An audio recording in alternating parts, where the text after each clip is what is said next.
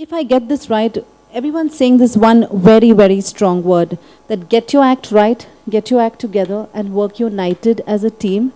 Irrespective, doesn't matter how small or big a association is, everyone has to be on the same page. So it's not about government versus the private travel agents. It's about getting your act together within your own fraternity. Hina, you are probably, as a definition, not a travel agent. You are a tour operator.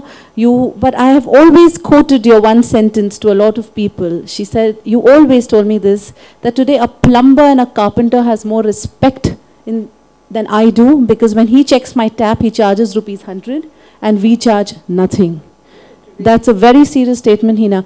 I want you to probably throw some light. I mean, this is a very, I mean, it's so interesting a topic today that by the end of the journey, Ajay, Iqbal, and all of them are saying that we need to get so strong that somebody in Delhi needs to listen to us. And how are we going to do it? He's saying legal way. He's saying probably on the streets. We're saying Lufthansa, go back. Hina, I want you to share your viewpoint on this, please, about gaining respect. I definitely believe that all these people's point of view, that there has to be unity. There are many small agents or small tour operators who are totally confused which association I should belong to, what is the benefit. In the past, even when I had gone for a couple of meetings, you couldn't relate to half the arguments because maybe lack of knowledge or, lack of experience in that field. And then suddenly a small agent starts asking that, what am I going to benefit out of this? Where do I belong? And definitely more interaction through one platform to the fraternity is required. Today, the whole outbound market, whole world wants to come and sell their ware to India. And we should stand united. Every tourism body is putting money in our market. Everybody has got 100 representations. Nobody really has even a list of how many, countries are represented in India except themselves.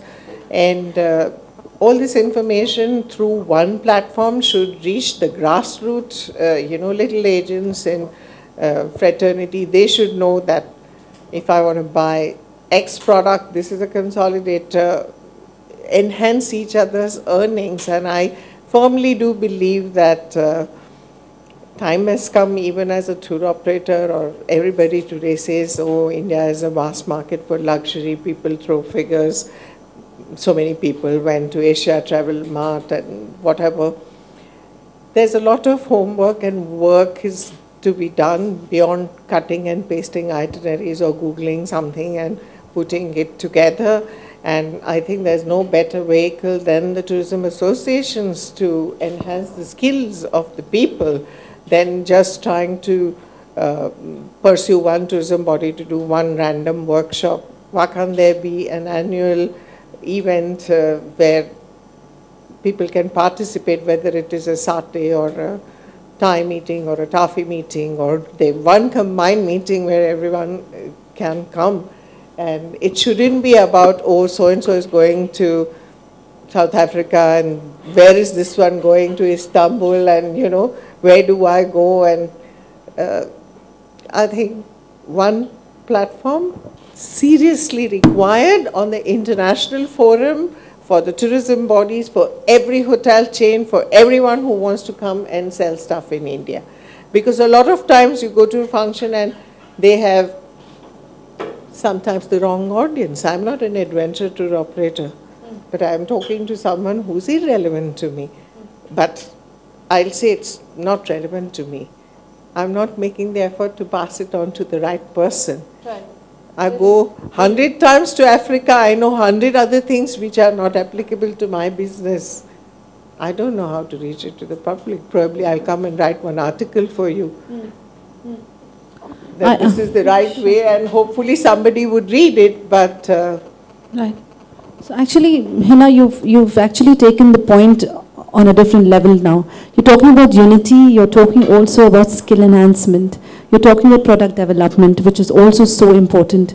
So I go back to just that slogan of ours where we said a survival story.